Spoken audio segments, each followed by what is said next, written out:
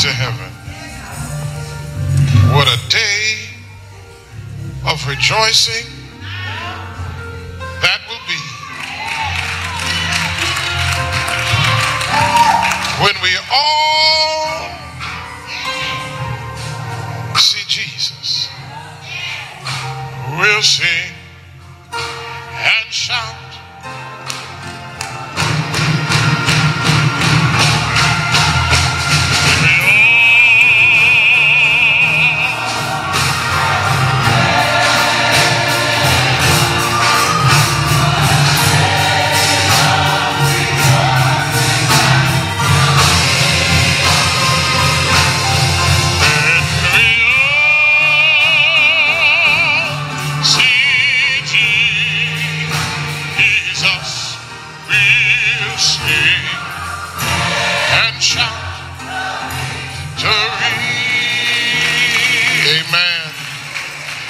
Amen.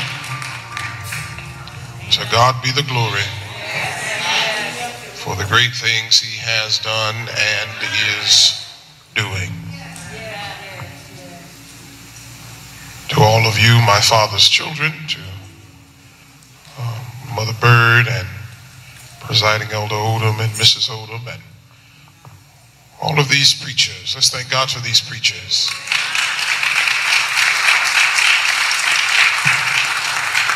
And I thank God for them, for what they are personally to me. All of you mean so very much to me. And your prayers and your thoughts, that really helps. I mean, it really does. But we thank God for all of you. I want to share with you a few passages of Scripture. I want to share with you from Job chapter 1, verse 6, and then I want to share with you a few verses from Ephesians. I thank God when the Holy Spirit puts things together. And I wrestle all week on what to preach, and driving from here to home and home to here and all else in between. Sometimes I feel inadequate in preaching, that I'm not giving enough time to preparation because I'm on the road so much. But I stayed behind yesterday and told Sister Sharon I got to go to work. And I stayed behind full of that chicken and those beans. My God, whoever made those baked beans. And I was so full of that, and then I had to spend some time with the Lord. But Job chapter 1 verse 6 says, when the children of God came together, that Satan was among them. In Ephesians chapter 6, I want to look at beginning at verse 11 through verses 13. It says, put on the whole armor of God, so that you may be able to stand against the wiles of the devil. For our struggle is not against enemies of blood and flesh, but against the rulers, against the authorities, against the cosmic powers of this present darkness, against spiritual forces of evil in heavenly places. Therefore, take up the whole armor of God, so that you may be able to withstand on that evil day, and having done everything, to stand firm. I want to talk for a few minutes on the subject of when hell shows up in heaven. When hell shows up in heaven. Dear Lord, let the words of my mouth and meditations of my heart be acceptable before you. God, use me to preach a word to these your people. In Jesus' name, amen. In June of 2015, I was afforded the opportunity to travel with a group of students, high school students and seminarians, to San Antonio, Texas for a mission immersion experience. And during this time, I was able to preach at an affluent retirement home where everyone that lived there were millionaires and billionaires. Juxtapose that, I preached to a homeless shelter at the San Antonio Mission. Billionaires, homeless. I worked alongside prisoners at the San Antonio Food Bank, one of the largest food banks in the nation.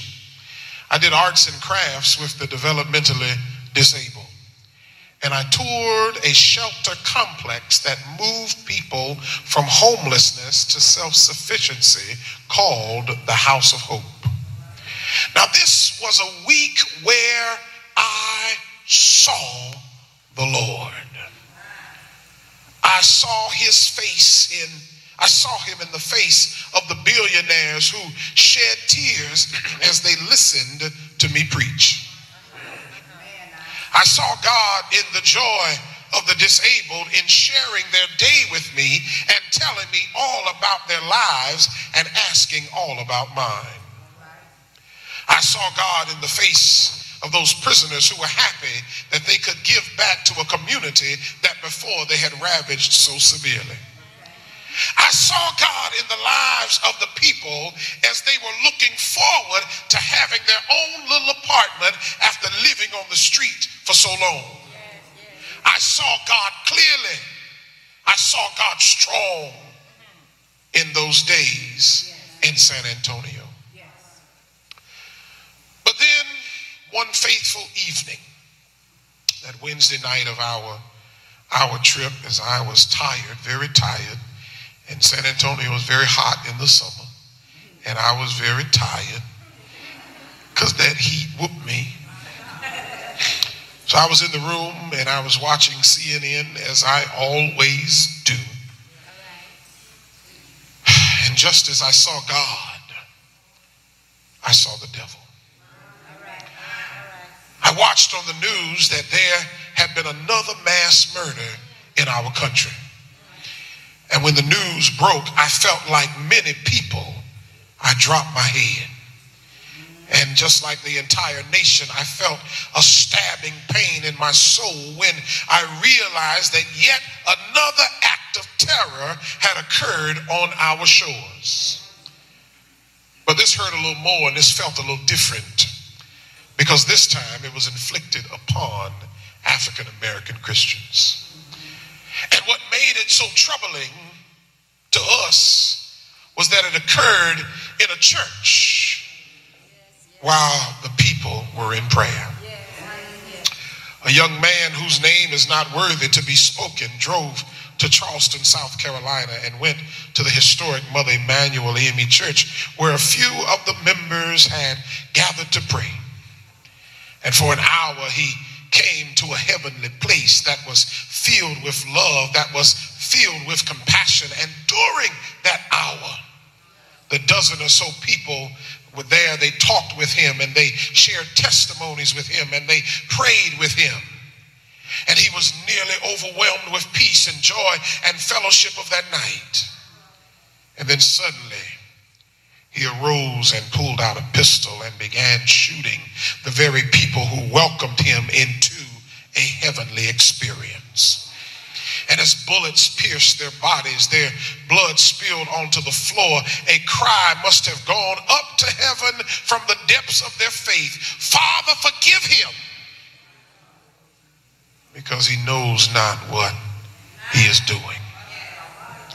It was a horrible and terrifying moment, amplified in its tragedy because it took place in the basement of a building that had been dedicated to the honor and glory and worship of God.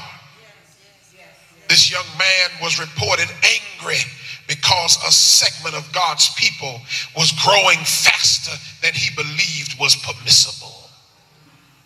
So he took it upon himself to do something to inspire others like himself to act. And like a roaring lion, he went to and fro until he found Mother Emanuel African Methodist Episcopal Church, a 2 centuries old church that was a symbol of faith heritage and God's overwhelming ability to raise his people through embattled and scarred. He chose this church according to his confession because he wanted to start a race war. And this war would ultimately end with the destruction of people that look like you and I. But there was a unique thing that happened. Instead of people marching in the streets, instead of people burning stores, instead of people looting, instead of people fighting the police, hundreds of people came to the site and they sang hymns and they bowed down in prayer. Republicans and Democrats, Jews and Gentiles, the people of every race bowed. And when the young man was finally captured and brought to court, the whole world heard the mother of one of the victims speak words of forgiveness through her pain. She forgave him and asked God to have mercy on his soul. He had brought hell into a heavenly experience. However, he was hobbled away in chains under suicide watch. God was already moving to heal the pain in the city and the nation that only he could do. God was already moving to heal the church. And very few watched this tragedy unfold and asked why. Because the answer was already given. Instead of asking why, those who trust in the Lord are on bended knee in churches around the world, not asking why, but asking for mercy, asking for grace, asking for forgiveness for the shooter, who did not know that he did more to bring a divided people together than he could have ever imagined. He meant it for evil, but God took the sting and the venom out of his poisonous act and turned it into good that will be a testament to the 9 people who lost their lives when Satan slipped quietly into a heavenly place and tried to bring in the spirit of hell. And so we should follow the example of those families and ask God's forgiveness on people like that shooter. At the same time, we should be ever vigilant and aware of the works of the devil as we work to build God's kingdom right here on earth. Now, these texts show us why evil is so prevalent in the land, and while advising us what should be done when evil pops up its wicked and evil head. The book of Job serves as a powerful purpose in the Bible. It helps explain why bad things happen to good people. A picture is painted of God and the angels in heaven enjoying peace and love. And out of nowhere, the devil pops up. He said he had been going to and fro on the earth looking for lives to destroy. He sought godly people to snatch out of the hand of God. And at this time, God asked Satan to consider Job. And he asserted that no matter what happened to him in life, Job would not stray from his faith and would never stop trusting in God. The devil said Job had no reason to be faithful because Job had reason to be faithful because God had created a heavenly existence for him. He had family and he had resources and he had wealth and he had health and he had position. And he said, take those things away and then he'll turn against you. All hell will break loose, and Job lost his health and Job lost his wealth, and 10 people died on the same day at the hands of Satan. It was a vain attempt to start a war between Job and the Lord. But how many of you know that the devil is a liar? Job did not turn on his faith, but he said in agony, though he slay me, yet will I trust him. Paul, writing to the church in Ephesus, encouraged them to prepare themselves to withstand the works of evil that may come upon them. And so he constantly reminded them that the devil was on the prowl. He was like a roaring lion seeking opportunity to devour the saints. And in the early church, believers were persecuted for their faith in Christ. They were assaulted, they were killed for fun, and ostracized for their belief in Jesus. And each person was encouraged to be sure in the faith and arm themselves with the power of God to withstand the evil attempts of the devil. So Paul wanted to be sure that the Ephesians knew the nature of the evil one and how easily he could plunge himself into their affairs. To ensure that they were not deceived, he reminded them that the evil one was not a flesh and blood person, but was spiritual in nature. And as such, he could influence individuals and influence powers and the very governments that operate the nation. So he constantly told them to be on guard. They were encouraged to put on the whole armor of God and then be prepared to withstand the evil one's influence. Now, combined, both these texts help us to see that the source of evil is Satan. Satan working through people, Satan working through philosophy, Satan working through government. He is the source of all evil. So our response is to stay vigilant and recognize the true enemy while continuing to trust in God. Whenever there is a crisis, there is a tendency to respond in fear and anger. But we must respond in ways that demonstrate our faith in the power of God. Let me share with you 3 quick points and be out of your way. Number 1, we should not panic. When we experience loss of life or loss of property, or when we witness injustices, we must remember that they are who they are in any situation. In our fear of the unknown, the greatest risk we have of losing our faith is by panicking. That's what happened to the disciples when they were aboard a ship and a storm developed. The ship rocked and turned, and many on board envisioned themselves as dead men. There was no escape. The winds were too strong. They were too far away from the shore to swim. Death appeared imminent. Then somebody remembered that Jesus was on board. So they went down and they woke him up and they said, Master, in the King James Version, carest thou not that we perish? And so Jesus came on deck unmoved by the storm. He simply said, peace, be still. Our fear sees the worst that can happen, but our faith knows the best that can happen. Our fear sees the downside of the situation, but our faith sees every situation as an opportunity for the power of God to speak to whatever the storm may be and say, peace, be still. That's why we pray fervently after a tragedy, because we know that our God is able to silence every storm. Well, not only should we not panic, but we don't need to give the devil his victory. In Charleston, the shooter announced that he wanted to start a race war. He wanted blacks to become angry and march in the streets. He wanted them to start burning and killing and looting, baiting white folk to confront them, and then you would have whites fighting against blacks.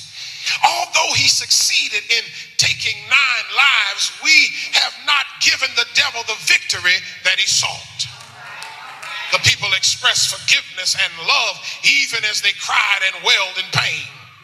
The devil wants the victory in every one of our experiences. He attempts to steal our happiness and our joy by presenting situations that force us to focus on what we lost.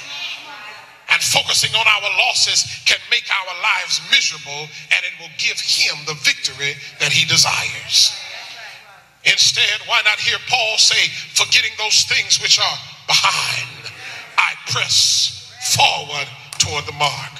See, we need to focus on what we have now. We need to focus on the legacy shared by those that we lost and the continuation of the work that's ahead. We need to concentrate concentrate on what we have now. Concentrate on how God is blessing us right now. Concentrate on the goodness of God right now. Despite the hardships that we have been through, God is still good. And when we focus on what we have, we experience a mega joy because we know that God is with us and God has not abandoned us. The devil is victorious if he can push us to focus on what we lost instead of God's continued blessings. In tragedy, we should hang on to our faith. We should fight back for tears because we know that God is with us and he is good all the time, and all the time God is good. Even when we're sick, even when there's pain, even in tragedy, God is still good. Well, number one, we should not panic. Number two, don't give the devil victory. Lastly, tragedy presents what I'm calling a yet moment. When Job experienced tremendous loss at the hands of Satan, in Job chapter 13, it records him saying, though he slay me, yet will I trust him. There is power in that response. The word yet described the agony, the anger, and the dismay that he felt at the moment. But despite these feelings, there was a strong determination to be faithful.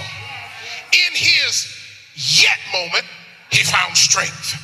In a yet moment, a widow woman was down to her last cruse of oil and meal and acted on faith, and the barrel did not run dry. It was in a yet moment that a woman who had an issue of blood pushed her way through a crowd to touch the very hem of his garment, even though the prospects of her success were very dim. In a yet moment, the disciples decided to continue building the kingdom despite the anger, despite the fear, despite the despondency they felt after the crucifixion. Our faith is stirred in those yet moments and gives us the inspiration to continue even on today. Faith helps us look beyond our present difficult situations to the time when God will work it out. The church must continue to remind the new world is coming, and it's a world where racial injustice and where tragedy will not exist. While racism exists down here, in the world that is to come, color will not matter. In the new world order, Jews and Chinese and Japanese and Africans and all of the other races will work side by side because all racism will be gone. Satan will not win, though his attempts to divide us and humiliate us and kill us, yet will we trust in God. Say yes. Now we must not swelter in the despair of the moment. Instead, we must focus on God's glory. And when we focus on God's glory, we remember that this old world is over. God has prepared for us a place for all of God's people, a place that has been made perfect with his blood. There is a place God is preparing, and this place is called heaven. It will be a place where hell won't show up because Satan will have been defeated. Our churches are places where we meet to pray and we meet to worship, but our church buildings are not a safe haven from the devil. He walks through our doors every Sunday morning. He attends our Bible studies every Wednesday. He stands in the line. We hug him and we shower him with love. In our church, we are not safe from the devil. In our church building, we open our doors. We invite him in. There is a place where the devil won't show up because he'll be drowned in the lake of fire for all eternity. This place is called heaven. Abraham traveled all of his life looking for a place place, a city not made with man's hands. Elijah received a one-way ticket to this new and eternal place where there are no more wars, because there's only peace in the place called heaven. There is no hatred because there's only love in the place called heaven. There is no sadness because there's only gladness in the place called heaven. There is no weakness, for there's only strength in a place called heaven. There is no death because there's only life in the place called heaven. I know there's going to be a new world, because I heard Jesus say, I go to prepare a place for you, and where I am, there you may be also. This place called heaven is a place on a faraway strand where we'll never grow old. The New Jerusalem will have perfect streets made of gold. The New Jerusalem will have perfect lighting because it will be illuminated by the glory of God. In the new world, there'll be no more medicine because there will be a tree in the midst, and the leaves will be good for the healing of the nations. I don't know about you, but I want to go to this place called heaven. I may be persecuted and stoned like Stephen, but I want to go to a place called heaven. I may be crucified upside down like Peter, but I want to go to a place called heaven. Nothing shall separate me from the love of God. So Satan can take his very best shot, but I still believe in God. Come what may, my faith is in God.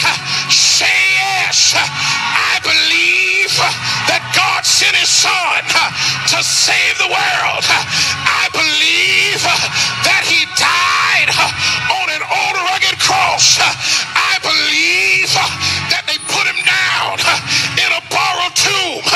I believe that he stayed in that tomb all Friday night, all throughout Saturday, all Saturday night. But the joy of my faith is that I believe that early on Sunday morning, he got up with all power in his hands. And I believe that one day my name will be called. I believe that one day I'm going to meet him in the air. I believe that one day I'm going to heaven. So I'm saying to you, Greater Bethel, come and go with me to my Father's house. Come and go with me where there's joy,